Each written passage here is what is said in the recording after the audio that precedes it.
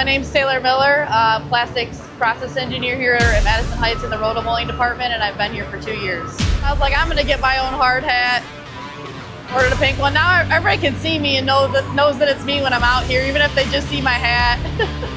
All rotational molding uses powder, very fine polyethylene.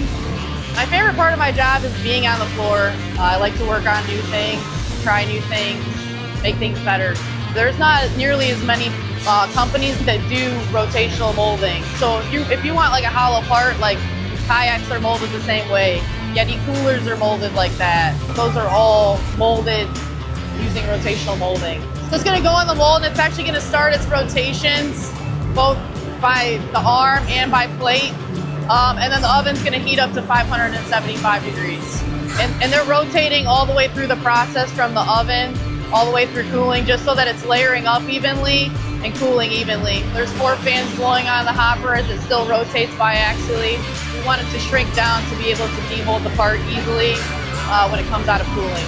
There's not as much information out there, so it is a little bit of like an art form trying to figure out exactly what to do.